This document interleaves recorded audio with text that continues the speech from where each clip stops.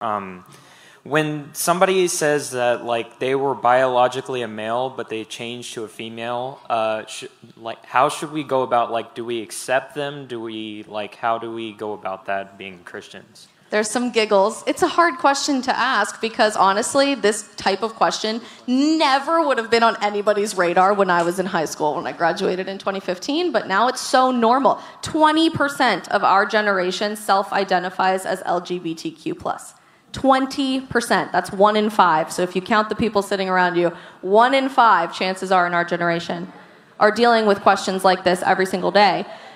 There is a way to show love to someone and to love someone without endorsing their lifestyle or how they are choosing to live their life.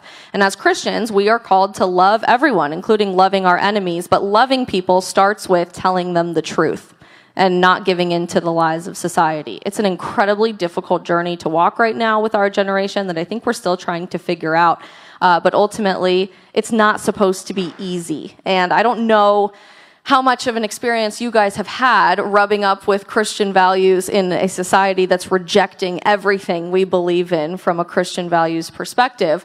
But the gospel does not say that you are going to be beloved or that you're going to have 1 million friends or 5 million followers on TikTok or have every job opportunity available to you, or even that it's always going to feel good to be a Christian. In fact, the gospel repeatedly says over and over and over again that if you dare to tell truth to a world that's rejecting the very concept of truth, and we believe as Christians, truth has a name, right? And that name is Jesus Christ, you will be hated.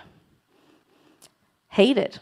You'll be persecuted. Your safety might be threatened. I experience that on college campuses all the time. You probably saw the story of a young woman named Riley who was punched and repeatedly assaulted this week at San Francisco State University at one of our events. You might lose your job. You might have friends or family members choose not to have a relationship with you anymore. You'll probably get an F in a college class at one point or another if you say that God is the creator of the universe.